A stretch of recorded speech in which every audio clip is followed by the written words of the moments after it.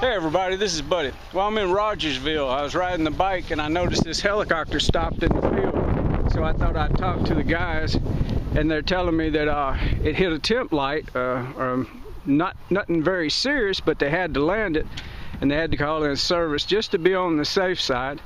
But they say this bird is going to fly again. When they get it to where they're going to go, they're going to really super check the engine, pull it, maybe even and replace it or rebuild it. But this company is one of the largest privately owned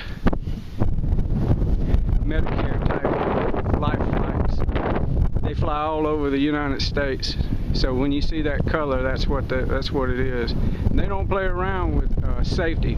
They make sure that they're safe.